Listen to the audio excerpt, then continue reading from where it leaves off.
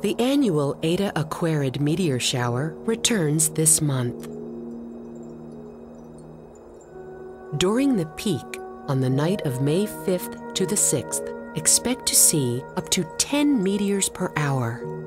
Look for them shooting from the east after midnight.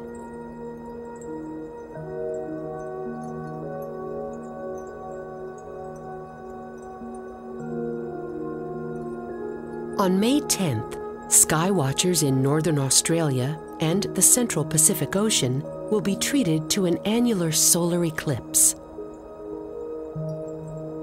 On May 24th, a penumbral lunar eclipse will be visible to observers in most of North America, South America, Western Europe, and Western Africa.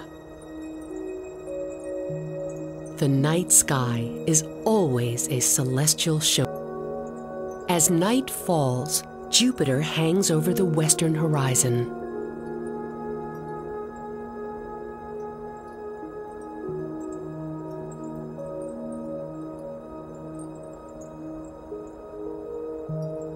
The planet's dark bands appear in the sights of a telescope.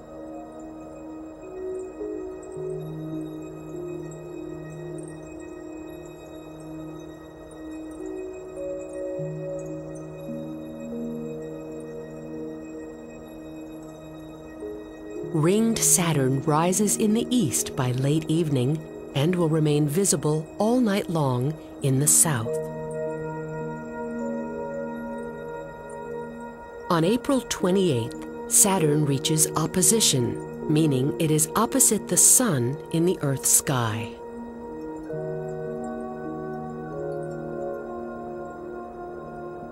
It is at its closest to Earth, making it appear slightly bigger and brighter.